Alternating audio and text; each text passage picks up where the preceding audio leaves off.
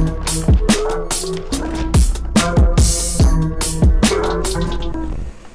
walk down the Continental and I don't see the house. My house supposed to be right here, it ain't there. Lady across the street. She said, "Ain't you Boone?" "Yeah, I know your sister. Where they at?" She said, "They moved over on Sheridan." But she ain't quite sure. She think it's between Kirchable and Mac. So I goes over that way looking for my family. I'm walking up and down the street for hours. Nighttime come, I'm tired, so I go downtown and sleeping at the bus stop. One of the girls that was hooking down there see me down there sleeping all the time. She invited me back to her place. I get there to her place and I go to sleep. All of a sudden I hear a thump, thump, thump, thump. I looked up. Some guy beating the hell out of her. So I goes over there and push him away from her. He backhand me. Boom! Pull my knife out. I better cut his ass. She jumps in front. "No, don't. He just hit me and he be beating you up." Boy, I cut. He pulled out his knife. "We gonna be some cutting motherfuckers up in here then." He tell her, "You get rid of that boy. What the hell you doing with that kid in here?" So he leaves. The girl come over there and said, "Thanks for what you was trying to do, but you can't do that. That's my pimp." "Pimp?" "Yeah, I give him my money." I said, "Wait, you go out there and you sell your body, you come back and you give him the money. Make that make sense to me." She said, "That's just how it is, pimps and hoes." I said, "I don't know nothing about it, don't want to be involved with it." So I leave, I go back to the bus stop. I'm sitting out there in the Grand Circus bus stop, just sitting there sleeping, on and off. She came and she said that he was looking for me. By that time, me and my friend met up again. So he looking for me, okay. So I go down there to her place and I'm hiding in the bushes, waiting for him to show up. He shows up, my boy, he got guns, he gives me one, he got one. I said, "Stay right here." I said, "What you gonna do?" "We both could do him. I want him." So I walks up there to him and he put his hand in his pocket. I said, "I heard you looking for me." "Yeah." "So what's up?" He said, "What's up with you?" I said, "Well, I'm talking to a dead man." He said, "What you say?" Boom! "Come on, man." Comes over there, we pick him and throw him in the garbage can. And I think the next day somebody noticed the body and then, somebody threw him in the garbage can. The girl was like, "What happened? They said one of these pimps must have killed them." Of course, I wasn't nowhere around. I'm back at the bus stop. So she came up there and got me. She said, "Somebody killed him, somebody killed him." "Kill who?" "My man." I said, "Well, he ain't your man no more now. You keep all your money." She stopped and looked at me. Like, I don't know what she's talking about. "But this is what I'm going to do for you. You don't need no pimp to protect you. I keep a lookout for you." Me and Darn. So every night we out there watching. Then when she made her money, she come over there and give it to me. She said, "You just hold it. Why you giving it to me? This your money. Just hold on to it." I held on to it. My pocket was getting so fat. I'm like, shit. So when we get back to her place, I'm taking out the money to get it to her. She stacks it all up and count it. And she said, "How much you want?" "I didn't make that money." She said, "Yeah, but you was watching me, protecting me and so forth." I said, "Yeah, I ain't gonna let nobody do nothing to you." She cut it 75 for me and 25 for her. Like, she said, "This more money than that punk was giving me." I'm like, "Damn, you giving me that much?" So we took it. Then she went and told the other girls. Other girls started talking about it. Skinny the pimp, his girl really wanted to leave him because he was just a jackass. So they leave him and come to me and said, "Can we work for you? We choosing you."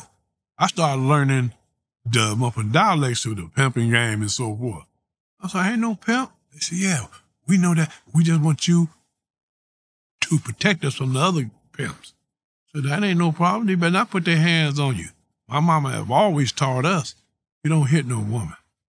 And boy, if you see somebody hitting a woman, step in and beat the hell out of them. I said, okay, Ma. Because I did that once. We were going down Mac, and guy slapped this woman. I got out, parked the car in the middle of the street, got out, walked over there, grabbed him from the back of his shirt and twisted him around, and I hit him in the mouth. Bam! How you like it? Man, what you think you doing? What is it like I'm doing? And a couple of times, his girlfriend come over there. You beating up my man. Stop it. I said, he was beating you. I know, but you going to make it worse because he really going to beat me now. I said, no, he won't. I looked over at the car and I see my mother brother looking, so I turned sideways and put the gun in his mouth. Click. You want to live or die? Now, if you ever hit her again and I find out about it, I'm going to kill you. Ask discreet about me. Put the gun back in my pocket and I leave. Within like a couple hours.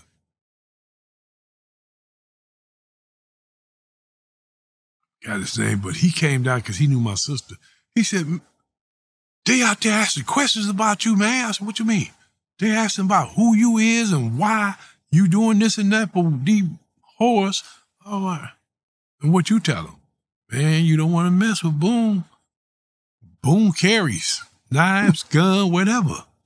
If you mess with him, you better be ready to kill him or die. So the word get around and people start leaving me alone. They went, I ain't fucking with that boy. That boy crazy. So, of course, I never heard anything back about that guy doing anything. But word gets around, my mom was talking about, why is that discreet talking about Boone is out there doing things to people? What Boone? I'm like, you. Not me. Oh, jump too fast. I forgot to tell you how I found my mama in there. Yeah. But back at the hookers, they was giving me money, buying me clothes. So one day I'm sitting on the porch and I met this girl. And she's cute. She wasn't no whore or nothing. And she had a nice little house and I rapped to her. She let me stay with her for a little bit. We became boyfriend and girlfriend and I wound up getting her pregnant. So after I got her pregnant, the girls knew where to find me if they needed me. So the girls come down the street, Impella, where, you know, like the back window raised down. Yeah. So they come down there with an Impella with a big bow on it. What the hell they drive around with a bow on it? So they pulled up in front, smiling and laughing. Boom, come here. I said, what? You see, I'm with my girlfriend. We sorry. We just want to give him his gift. The car? They said, yeah. Y'all bought me up. Oh, man. Oh, Cindy, come on. You crying to hell? No, I'm laughing. Can't believe y'all bought me a car with y'all money. Because y'all do got mines, right? They said, yeah. You became start being mean. I said, oh, I'm sorry. I'll take the car. I never seen them again after that they gave me the car because the girl I was going with, I didn't know that she knew my sister. Mm. They lived right next door to us. My mother, brother, sister, everybody lived there, and I never knew it. And I've been staying with her for almost like 3 months. So, you know, she tell me that she going to the party next door. You want to come? I said, I really don't like being out. She said, oh, come on, baby, don't you love me? Like, don't wear that out. But yeah, I go with you. So I go over there. The girl opened the door. Damn, she looked for me. I don't say nothing. And I sitting there, I got my hair done, my nails done. I'm sharper than them. So I go in there and sit down. And later I found out that her name was Etna. Etna. I got a sister named that. Then here come my sister Louise down the stairs. Now, I knew her when I said, whoa, wait a minute, that's Louise. So I tried to duck down Louise, talking about, Boone, what the hell? did you run away again? I said, no, I've been out for a year or so. She said, nobody told us. Y'all didn't leave no new number or nothing. They gave me the old address over on Continental. I didn't know that y'all live here on Sheridan because I've been living next door to you. So, nah, that's Michelle's place next door. I said, yeah, I've been living with her. But she praying. I said, yeah, you with me, auntie. So she told me where my mama was, working at the White Castle up there. Top Hat, they call it back then, I think. It was Top Hat. I go up there on the boulevard in Jefferson. My mama in there working. I said, okay. I see her through the windows. Oh, my mama working too hard. So I goes in there and I sit up at the counter. And she walked past me twice. Third time she said, what you want to eat, Boone? I'm like, you know who I am? She, like I don't know my own kid. I'm like, I got facial hair and so forth now. She said, I still know who you is, boy. What you want to eat? I'm not really hungry, but I take a shake. She made me a chocolate shake, my favorite. She asked me, do you know where we live? I said, yeah, right down on Sheridan. So I go back to the house. She get off work. She talked to me, and I explained to her the people kicked me out. But I'm finna go join the Army. She said, what? I'm finna go join the Army. Me and my friends. I mean, y'all finna join. I said, about 6 of us.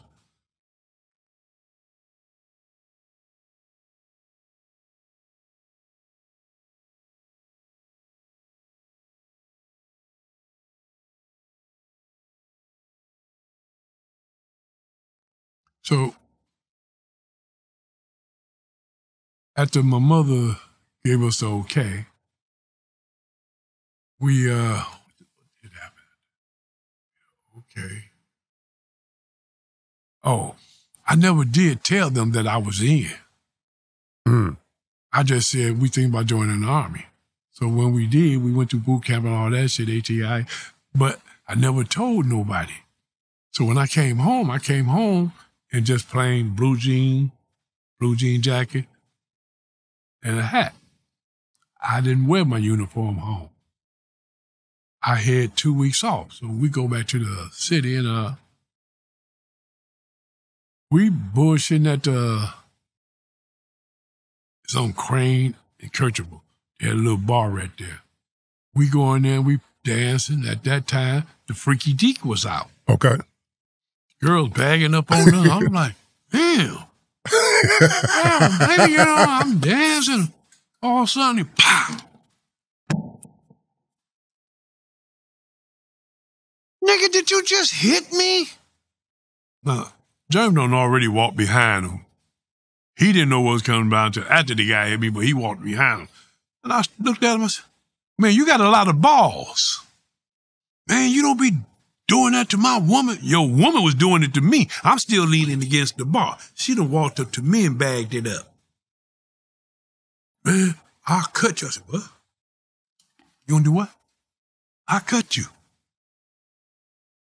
Well, see, you bring in a knife. I'm packing. Oh, so you gonna shoot somebody? Not unless you try to hurt me or harm me, then I'm protecting myself. He was like, I guess he thought he was fast. Yeah. So, shoot. I got a drop holster.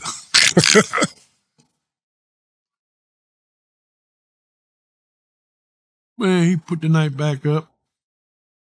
A couple days later, they found that boy shot in the alley. Oh, man. Yeah, I was like, damn. And they come and arrest me. So what the hell? Well, you got right here, license to carry. I got general license. I'm still in the service.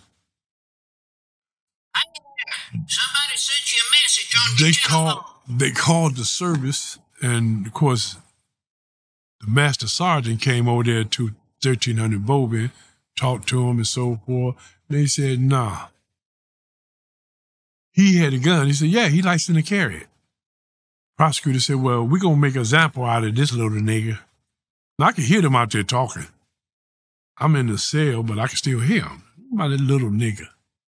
So, okay, so they come to me, talking about, we willing to offer you a deal. 3 to 15 for manslaughter and 2 for the gun if you take a cop.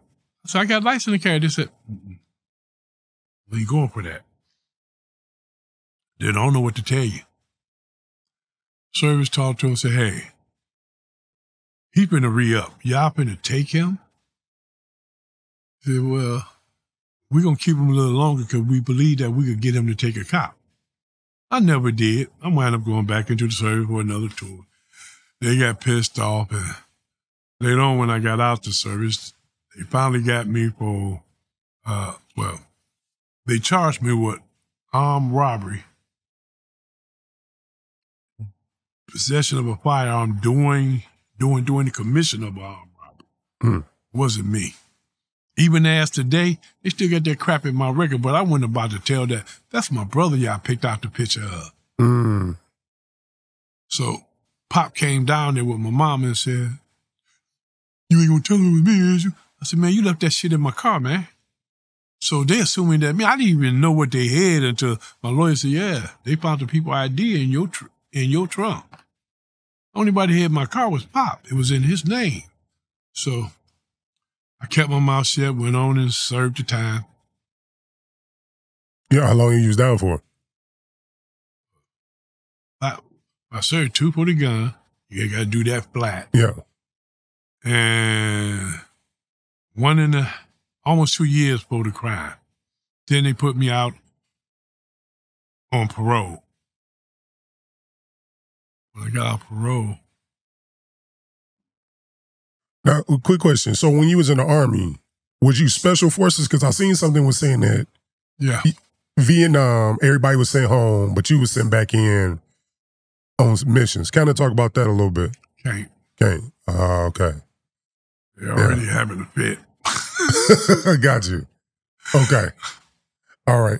But I got pictures and so forth. I wish I'd have brought my Army picture. I could have showed you. Yeah. And paperwork. So, what you doing? I always keep copies of everything because I don't trust y'all. Figure sooner or later y'all gonna kill me. They're like, why would you think we would do that? I said, because you trained us to do certain things. And we were supposed to get a job, but we didn't get the job. Why? They was already full. Nah, because we black. I wanted to tell them that's why we all turned hitman. Because y'all didn't want to give us the job. So we're going to make some money. Yeah. If you don't want to pay us what you want me to stop doing out here and pay me and I do it in there. So we're going to do it out here then. And we did. We made good money.